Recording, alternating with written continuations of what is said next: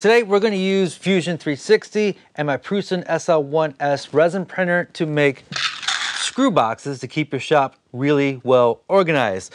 So in Fusion 360, got a brand new file. First thing I want to do is, before I draw anything, is set some parameters. So we're going to do a new user parameter and we're going to call this width. And let's just say this is 3 inches. Doesn't matter yet. Okay, another user parameter, let's say depth, and let's say this is 2 inches. Doesn't matter yet, okay? One more for height, and then let's just say 1 inch, okay. So now we have our parameters. We're gonna hit okay. We're going to create a new sketch. We're gonna do it from the top plane, and we're going to draw a center rectangle. Out here, we can choose, instead of putting in numbers in this sketch, we're going to use the parameters that we set. So we're going to do depth here. Then for this, we're going to use width. Okay. Now we can grab that plane and pull it up. And we're going to pull it up to our height that we set. There we go. I just realized I need one more parameter, and that is going to be the wall thickness. And let's just say that is 1/16 of an inch. Okay, so I'm going to select the top part of my box, and I'm going to choose shell. And now I can pull this in, and it's going to make a shell. And once again, I'm going to use my parameter of thickness.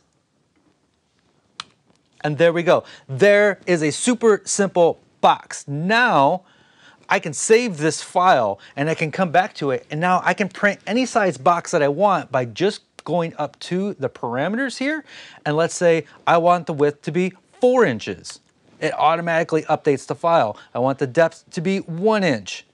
Automatically updates the file, and I can change the thickness to 0.25 for a super thick heavy boy, and then there we go. That's one of the amazing things about Fusion 360 is you can just update your numbers here and it updates the file. That's parametric. I think they call that parametric. I don't know. I don't care about terms. I just need to know what I need to know. I am making little screw boxes for this particular drawer for all of my screws and nails and various hardware that I use quite a bit. I have the parameters that I need to continue making bins for that drawer. I'm going to punch them into the parameters here. The width is 2.25. The depth is 3.438. The height is 1.9. And then the thickness is 0.065.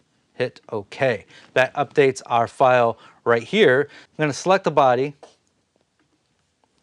go over to Utilities, click on 3D Print, and choose my 3D printer, which is Prusa. I'm going to hit OK. This opens up into Prusa Slicer, which is also a free program just like Fusion 360. And I'm going to change the orientation here. It dropped it on there sideways, which makes sense, but not for my particular case. So I'm going to rotate it.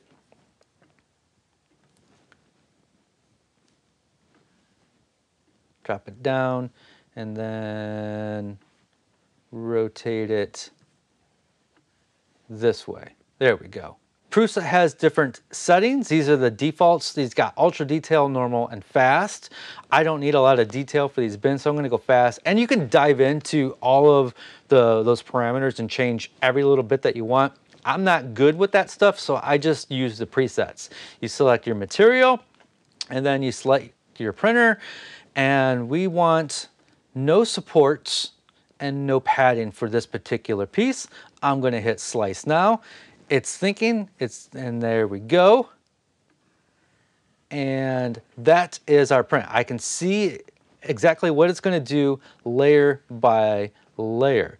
So from here, I can hit export. I'm going to save that to my thumb drive and call it box.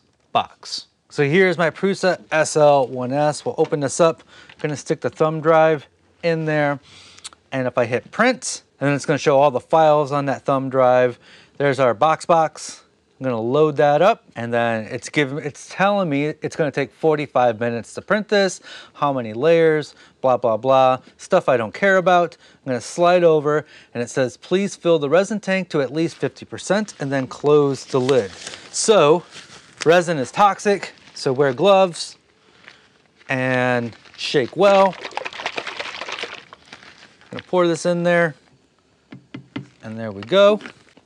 I'm going to close the lid and hit print. So it's exposing the first layer. It uses an LED screen on the bottom there to cure that resin with UV light. The first couple layers takes a little bit longer to expose, a little bit longer so it sticks to the build plate, but then after it gets past the first two, it goes pretty fast. So we just let this sit and do its thing. There's a screen in there shining UV light that cures the resin and exposes that for a little bit, and then this gantry moves up a tiny little bit, does the next layer, and just keeps doing that. So the piece is actually going to pull out of the resin.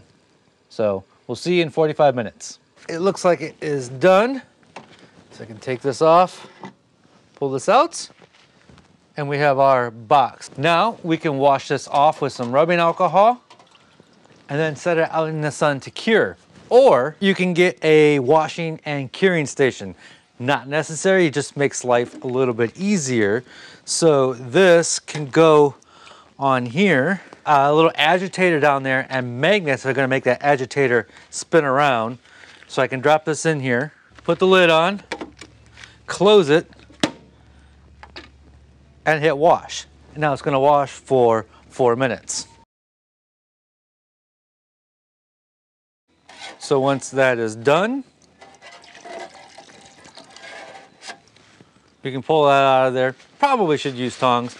Wipe off the excess alcohol. And instead of setting that in the sun, this tank comes out. And I can set this on here, give it a UV bath. It's got curing on there. So I'll hit OK. And then just let that cure for 10 minutes. And that should be done. So we pull this out of there, head on over to our drawer, throw in the screws, and put it back in there.